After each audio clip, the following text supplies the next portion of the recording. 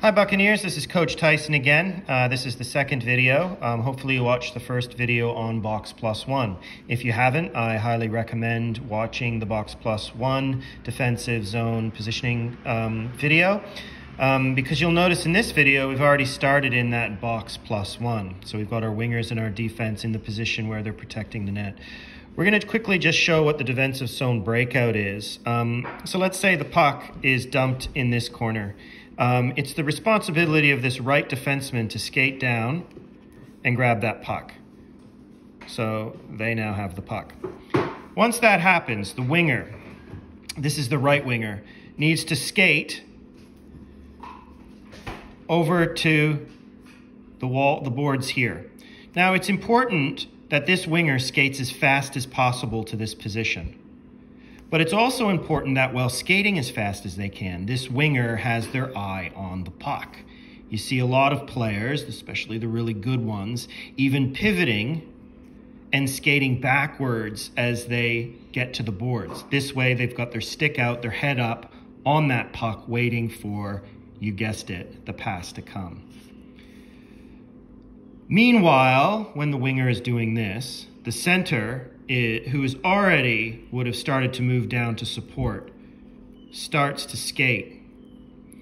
This immediately, if the defenseman is further down here, the defenseman has a couple of options. Defenseman could pass it up to the wing, as we will do, but if the winger is guarded, does have the centerman here, okay?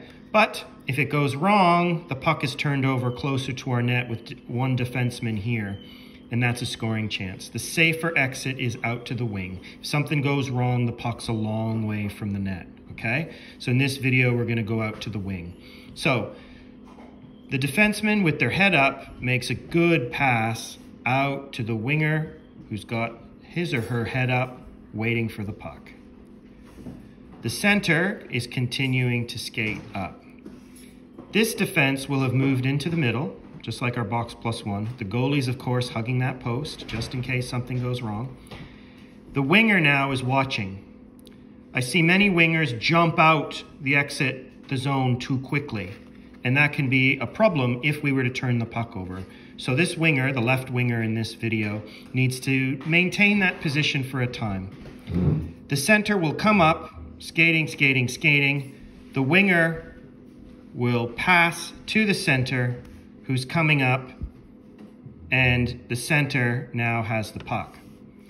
It's at this stage that the left winger would start to skate out, giving the center a further passing option. Might be straight ahead, might go out to the left, may even sort of skate in this way. And this winger will start to skate up the ice. If the centerman, because a defenseman is here, the centerman might have to skate out this way, might cut out this way.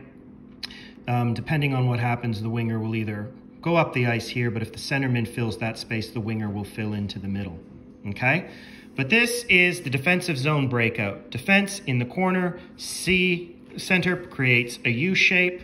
Winger gets really quickly with the head up, eyes on the puck to here, pass, pass, center, out, all three wingers, hopefully transitioning through the neutral zone into their zone for a highlight reel goal. Thanks again, and this is the defensive zone breakout video.